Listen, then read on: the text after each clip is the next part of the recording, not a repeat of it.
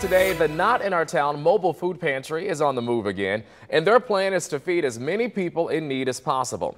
Not on your side's Jasmine Miner is live in Harrison, where teams will start today. And Jasmine, this is pretty good news.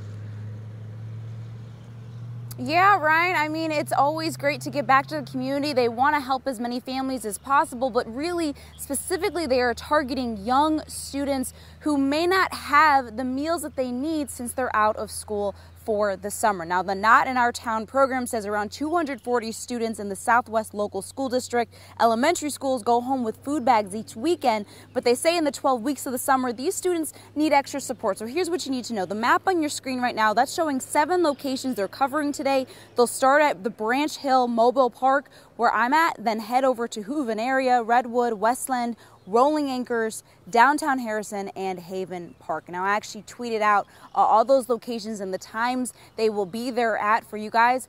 And it starts at 11 this morning and will be going on until 8 tonight. Right now, reporting live in Harrison, Jasmine Miner, 9 on your side.